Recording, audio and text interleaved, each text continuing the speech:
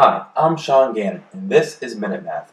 And today we're going to learn about evaluating expressions, and we want to use the values given.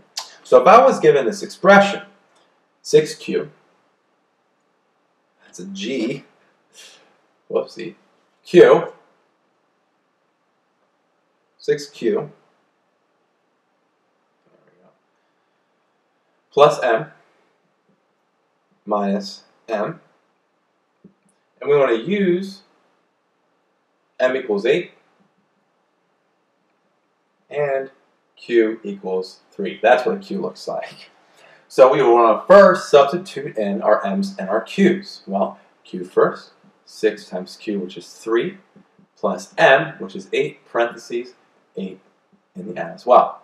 So now we think about our order of operations. 6 times 3 comes first in this case here, when 6 times 3 is 18.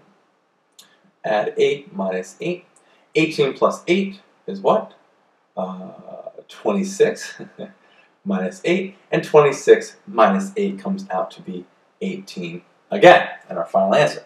But let's recap here. We have 6q, not g, q plus m minus m. And we use m equals 8 and q equals 3. 3 goes in for q. 6 times 3 is 18, as well as 8 goes in for m's. We'll bring down the 8's here, and 18 minus 8, or 18 plus 8 is 26. And then we subtract the last 8 and come back down to 18.